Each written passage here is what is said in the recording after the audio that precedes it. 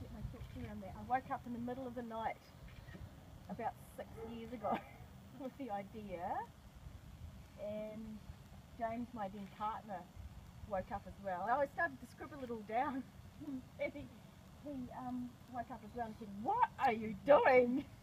But anyway, it came to me in the middle of the night, and what I was aware of is that the front of the house is too big to be a courtyard, but equally it was quite a formal space.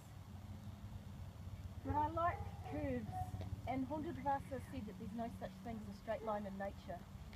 And do you know that Downard-Wilke? He's an Austrian artist, and I quite agree with him actually.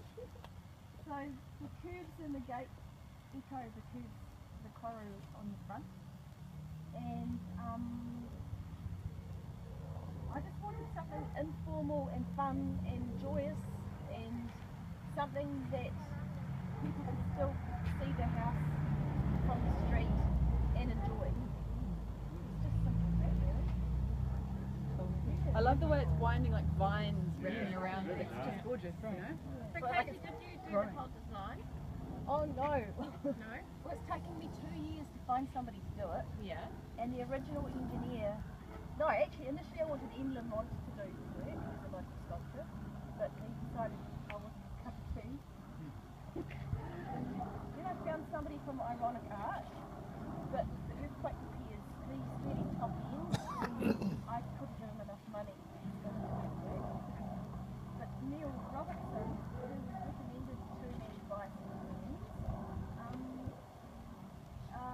had some beautiful work done in their house out West Milton. And so what actually happened is that I saw a design from Ironic Art, and I photocopied it, and I said, yes, that's what I want, but I kept the photocopy. So then I just handed the photocopy over to Neil and said, what can you do with this? And that's when he looked really nervous. So he's adapted it to make it different. Neil's a straight line man, so it was very challenging for him. He's much more conservative, much more traditional. But as soon as I saw the quality of his work, I knew that he was going to be able to do it. And was he happy with his work? He said to me yesterday, "Oh, I'm getting used to it."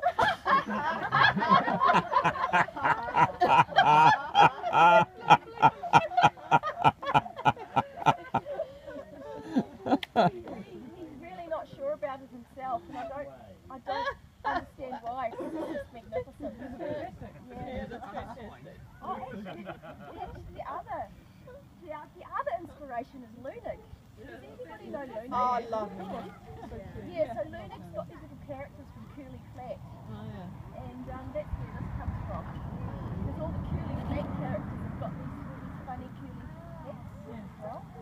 And I made them, I think one of the reasons why the second engineer couldn't do it is that I put a Lunig cartoon book along, and I said, oh, I quite like this guy. What, this is the kind of... And he's an engineer, for God's sake. There's no way he's going to be able to translate the cartoon into a gate. But yeah, it's also inspired by Lunig. Yeah. And if you don't know who Lunig is, there's a really, really good Australian cartoonist who is quite quirky and challenging at the same time. They're going to put a wee brass plaque saying "Gate crafted by Neil Robertson." And he hasn't asked He for gets it, but plaque. I possibly should. On your gate, on your post. Yeah. Yeah. I'm thinking I might have to put You a might not slide. want his name associated with it. Oh, I forgot. I was Like thinking it's champagne. Yeah, I'll find my champagne. Hang on, we'll just